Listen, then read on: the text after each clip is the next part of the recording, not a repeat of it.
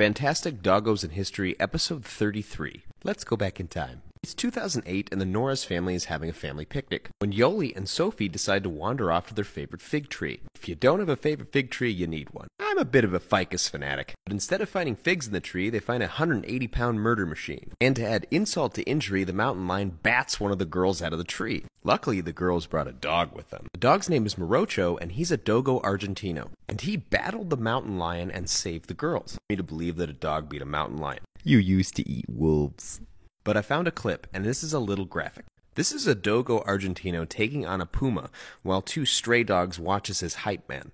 It might be hard to believe, but that's what these dogs are bred to do. MOROCHO did suffer some injuries, but this pup is an absolute hero.